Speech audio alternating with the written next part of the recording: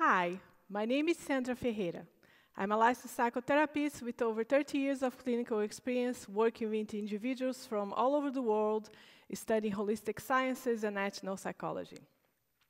When we think about press play, starting life back to direct social interactions, we need to build on the learnings we have acquired through the pandemics. For me, the most important lesson was that we are all in this together.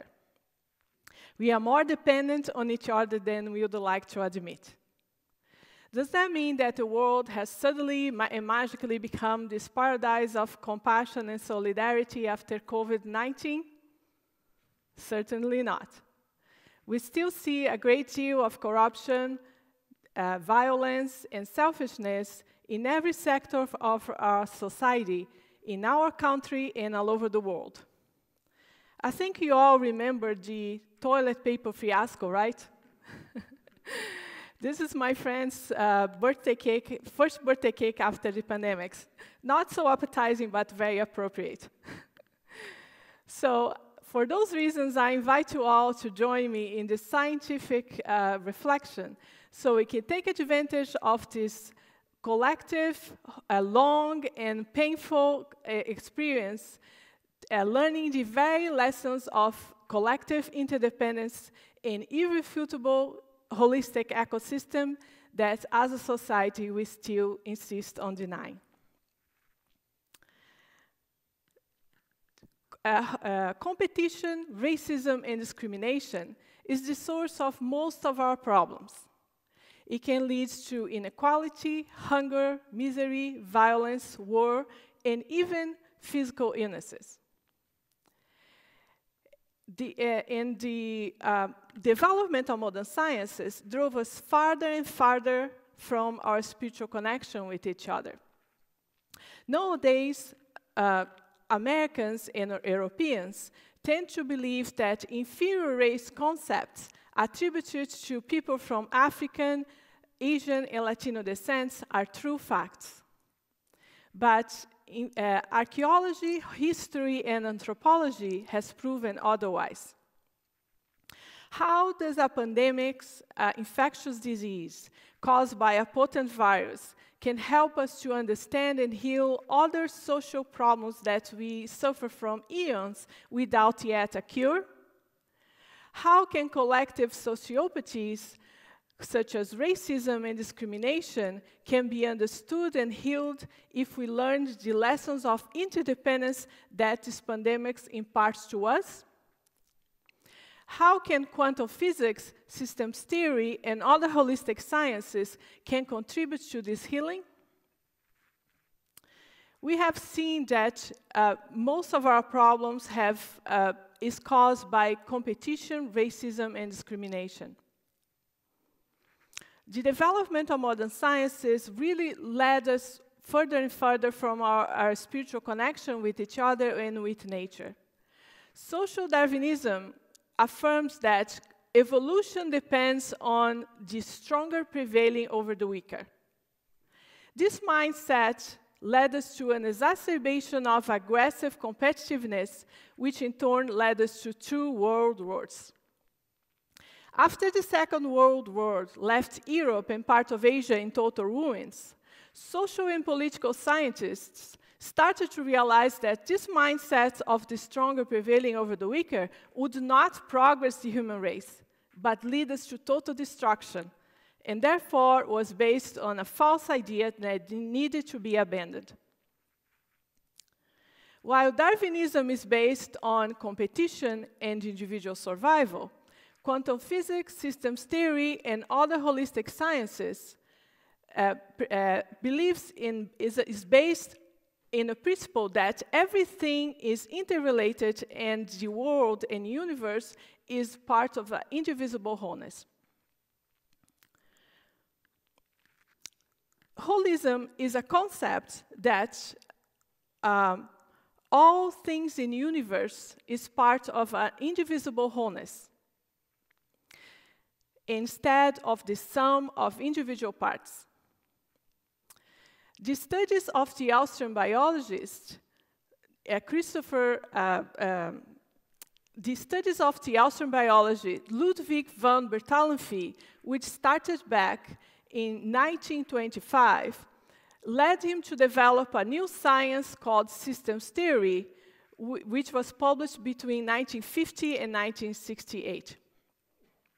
Making a bridge between natural and social sciences, systems theory helps science to develop and understand the non-physical reality, including social and psychological phenomena, as a continuous ecosystem, where everything is interconnected, interdependent, and interrelated. Basically, holism. Nature and biology has established the rules through which nature works. The biological behaviors, the behaviors in adaptive evolutions that proclaims benefits to the whole ecosystem continues. And the ones who harm it naturally becomes extinct. Nature self-regulates in this evolutionary saga of self-preservation. There is no individual self-preservation without the preservation of the whole ecosystem. Therefore, evolution continues uninterrupted only while the systems, not the individual parts, self-regulate. Bertalanffy's systems theory, following those biological rules of self-regulation, implicitly prioritizes the common good, the ecosystem. Under systems theory, and this biological principle of self-regulation can also be observed in every system, including families, corporations, social groups, etc., not only in nature. Under systems theory, the parts can never be understood or treated in isolation, as it ultimately does not exist without a whole. Even though it carries in its core the basic imprint of the system in which it belongs, it does not reflect the true complexity of the system at large. For example, in electronics, analyzing and understanding a single transistor in a telecommunication central will not be enough to understand the whole net, even though its defect will definitely affect the net and all the other individual transistors in the system, which will automatically take over the signal that the defective transistor will not be able to decode and retransmit further. Therefore, any absence of defect of any single part will affect and damage and shift the whole net. So, furthermore, the idea that evolution depends on competition is a distortion of reality. Adjustment to the environment does not reflect that we need to deliberately destroy our co-inhabitants, but pursue flexibility to adjust to the environment. For that matter, collaboration and cooperation with the environment has proven to be more effective in this adjustment process.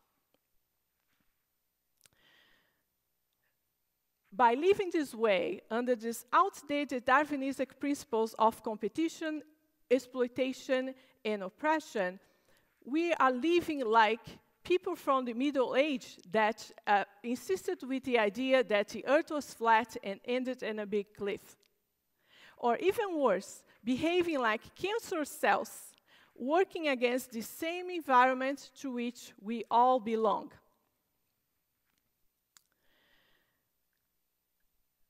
The American physicist David Bohm, one of the most important contributors to modern quantum physics, explains in theory, through the concepts of hollow movement and holographic reality, that the universe is an indivisible wholeness which works under implicate and explicate orders.